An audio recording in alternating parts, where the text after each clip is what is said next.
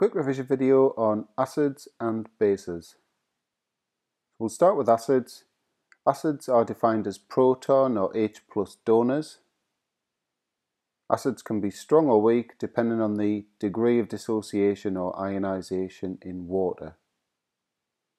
Some examples of strong acids are hydrochloric acid, nitric acid and sulfuric acid. And examples of weak acids are carboxylic acid, so we've got methanoic acid there, and ethanoic acid.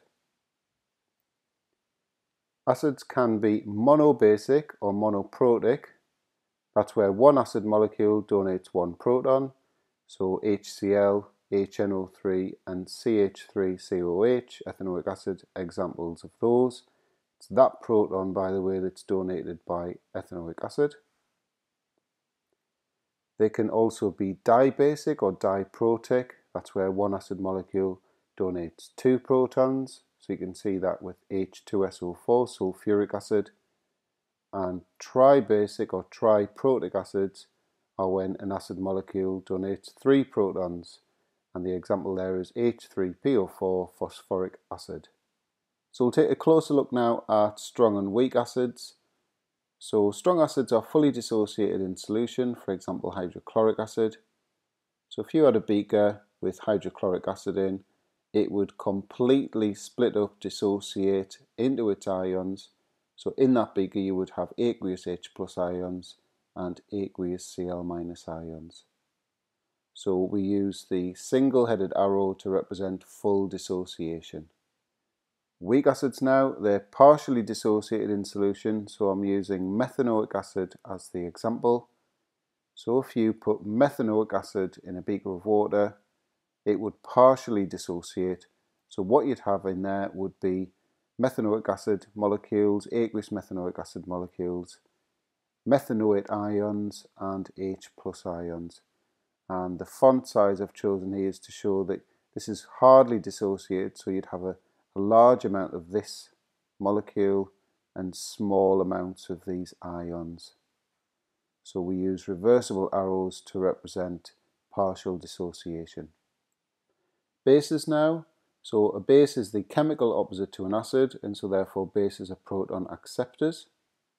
Some examples of bases are metal oxides, metal hydroxides, ammonium hydroxide, metal carbonates and ammonia. Some bases are soluble in water and release hydroxide ions into the solution. So examples are metal hydroxides and ammonium hydroxide. Example there with calcium hydroxide. So if you took the solid calcium hydroxide, it would dissolve and you would end up with aqueous calcium 2+ ions and aqueous hydroxide ions. Bases can react with acids in neutralization reactions to produce a salt and water. And a salt is formed when the H+ ion of an acid is replaced by a metal ion or an ammonium ion.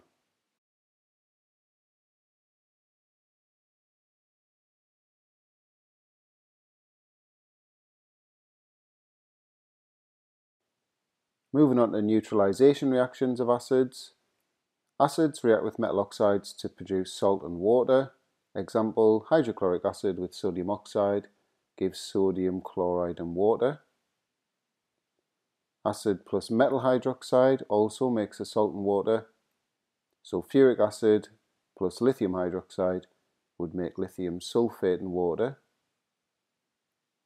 Acids also react with ammonium hydroxide to produce a salt and water. Nitric acid and ammonium hydroxide would make ammonium nitrate and water. And acid plus metal carbonate makes salt, water and carbon dioxide. And the example I've gone for is ethanoic acid and sodium carbonate makes sodium ethanoate, water and carbon dioxide.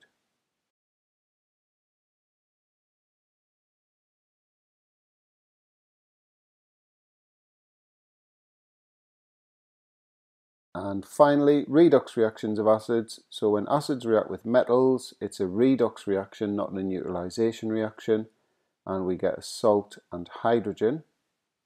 So the example I've chosen is magnesium with hydrochloric acid, making magnesium chloride and hydrogen.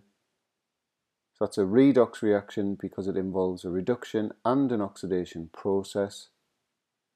The magnesium atom has been oxidized to magnesium 2 plus ions. It's done that by losing its 2 outer electrons. So the half equation to represent that looks like that.